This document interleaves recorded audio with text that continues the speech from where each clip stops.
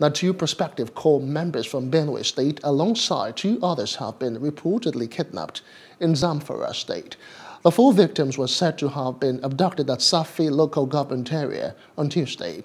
The elder sister of one of the victims, Semba Yoliam, told our correspondent that her sister Jennifer Awashim Yoliam, a graduate of Benue State University, was posted to Kebbi State for her 1-year mandatory National Youth Service Corps scheme when the vehicle she boarded from Makurdi was intercepted by bandits.